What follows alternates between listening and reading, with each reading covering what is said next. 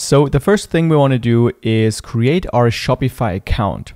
Now, if you don't already have an account, I recommend to use the first link down below in the description to create your Shopify account. This link will take you to my Shopify Commerce Coach landing page, where you can sign up for a 3-day free trial, plus you get an additional month for using Shopify with all the features for just $1.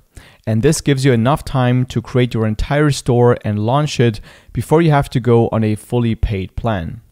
So once you're on this page, just type in your email right here and click on Start Free Trial.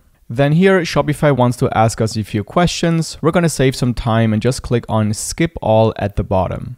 Then here, we want to choose the location of our business and click on Next. Then here, we get a few different ways how we can create our Shopify account.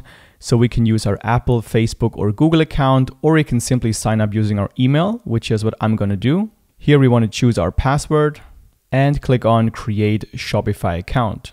And that takes us into our Shopify dashboard. Now, the first thing we want to do here is make sure to get our extended Shopify trial. So we get that extra month for just $1. And to get this, we have to choose a Shopify plan within the first 3 days of signing up. So let's do that now by clicking on Select a Plan up here or down here on the bottom right. And here we're going to choose the basic plan, which has everything that we need.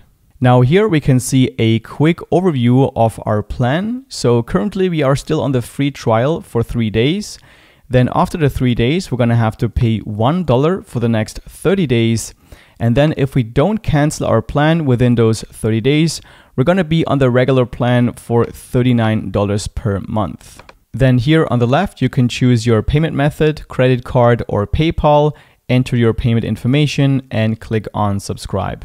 And here, just enter your business address details and click on confirm business address. Great. So now that we have successfully activated our extended Shopify trial, we can start building our Shopify website.